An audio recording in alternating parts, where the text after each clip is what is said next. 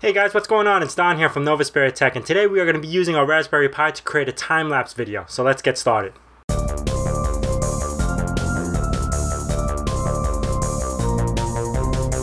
So guys, I have a really cool collaboration coming up with TechWizTime. So what I'm going to be doing is actually sending him this Sentry safe along with a bunch of goodies inside. The only catch is that I'm not going to be sending him the key. The only thing I'm going to be doing is taking a picture of this key and sending it to him, and it's up to him to 3D print a key from the picture. So if you want to check that video out, go subscribe to his channel, and I'm going to leave all the links in the description below. So if you haven't done so already, hit the little subscribe button on this channel and also that little bell so you know when the next video is going to be out. Also, follow me on social media, and that's where I post a lot of behind the scenes and upcoming video ideas on those platforms. So check it out. So to begin, we are going to be using a Raspberry Pi. It doesn't matter what version. It could go from version A all the way to 0. We're also going to need a camera module. Now, if we are going to be using the camera module for the Raspberry Pi 0, just make sure you have that extra ribbon cable for the Raspberry Pi 0. Before we begin, we got to make sure that we are using the latest version of Raspbian and its Pixel right now and all its updates. So remember to get the apt-get update and everything. So the first thing we need to do is to head over to Preferences and Raspberry Pi Config, and make sure that the camera or SSH MVNC is enabled if you want remote access to it, which you will need because we're going to be actually encoding all the JPEG files into a video format using the Raspberry Pi hardware. So we definitely need access to the device after we finish taking the time lapse. And the method that I have chosen for today's tutorial is basically a set and forget type method. We're going to be using crontab, which is Linux version of scheduler like you would find on Windows. So basically we're going to be inputting a command in crontab, which will automatically execute a command at certain intervals. So now that we have everything all set up, everything's updated, and if you guys are interested in how I got this desktop to look the way it is, I have a video up, previous video, that will show you what I'm using and how I got this up. Okay, so to begin, we're gonna need to grab some software so we could use the hardware from the Raspberry Pi. So I'm not gonna remember everything off the top of my head, so I'm just gonna head over to my website, which I have all the codes up. And if you guys haven't known it, I actually just started a shop. I've been uploading cool stuff to it. This is my new Raspberry Pi hoodie, which right here says 314. And if you actually spun it backwards, it actually spells out Pi, which is pretty cool. So if you guys are interested, go check that out. It does help the channel out. It does help me out when you purchase those things. Alright, so let's take a look at what we need to do. So first off, we're going to need to grab software. Sudo apt-get install Debian keyring sudo su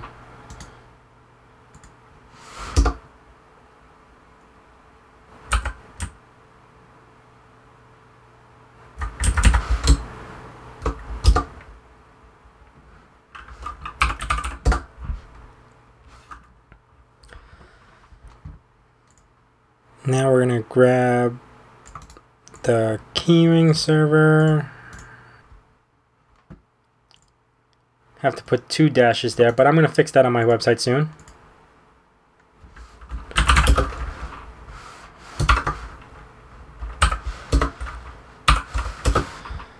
Sudo paste, and I gotta do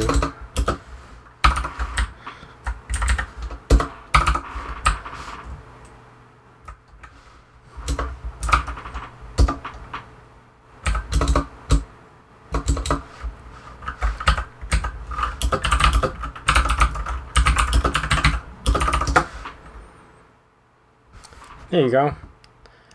Again, I'll update this on my website. I forgot to put the 2 dashes in there as I'm typing it. Now, sudo apt-get update. Alright, now that the hard part's done, and that wasn't really too hard, we're going to need to make a folder called Time-Lapse. That way we have an area to store all our photos. So let's do make dir Time-Lapse. So if I ls, you know it's going to be my home directory and it's in Time-Lapse. I'm going to head back over to my downloads folder because that's where I'm downloading the script, and I am going to do git clone http github.com, Novaspirit, and it's going to be called Time-Lapse.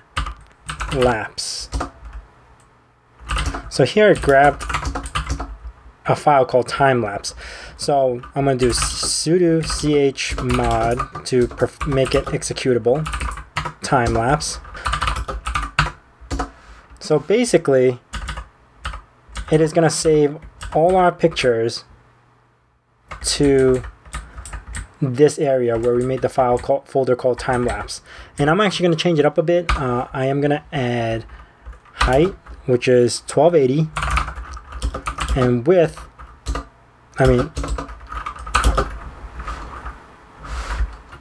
height of 720 and width of 1280, or you could do 1080 if you want.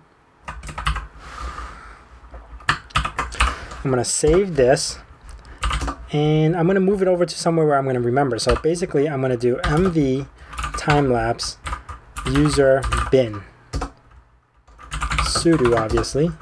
So I'm going to move that over, and now I can add this to our cron tab, so it basically executes every time we plug it in. So let's clear this up, and I'm going to type in cron tab -e for edit. And here is where you could set up all your settings that you need. You could do 5 minute, 1 minute, 10 minute, hour, any interval you want. But I'm going to be taking a picture every minute, and that's the lowest you can go. You can't do 30 seconds or something like that. The lowest it goes is a minute.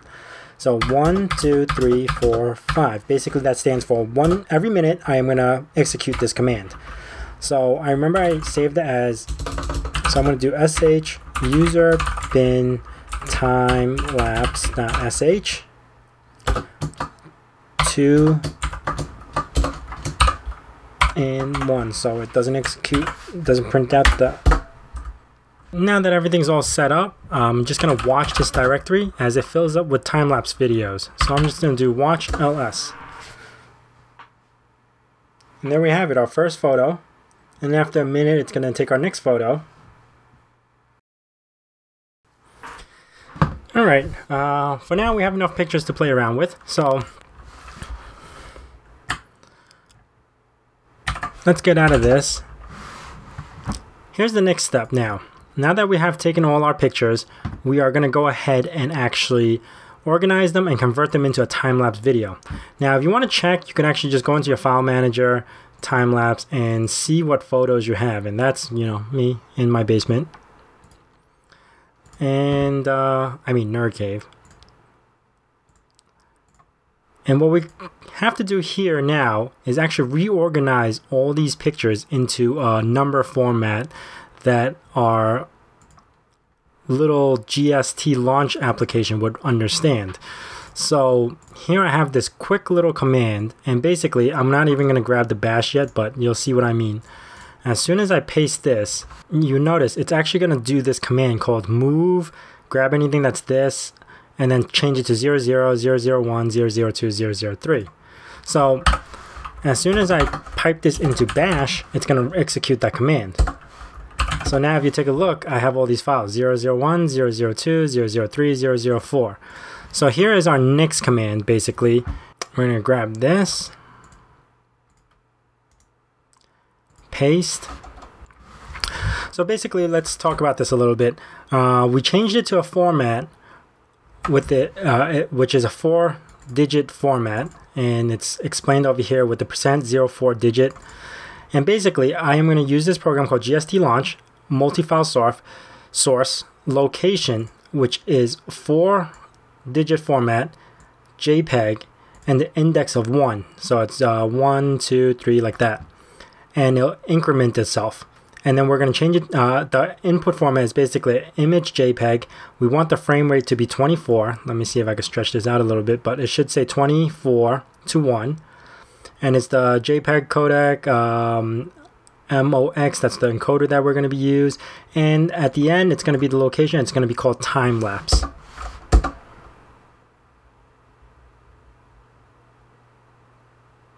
And there we have it. Once we're done, we should have a file called time-lapse AVI.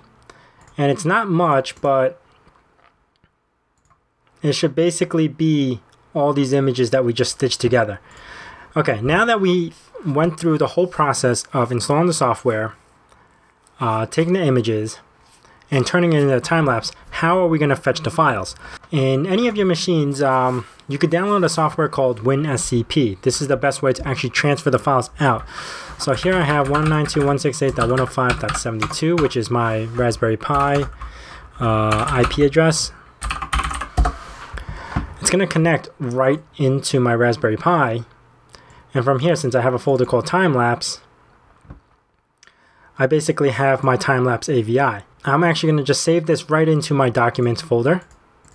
So I'm going to download it. And if I pull it up, it should show a quick 4-second video of the time-lapse.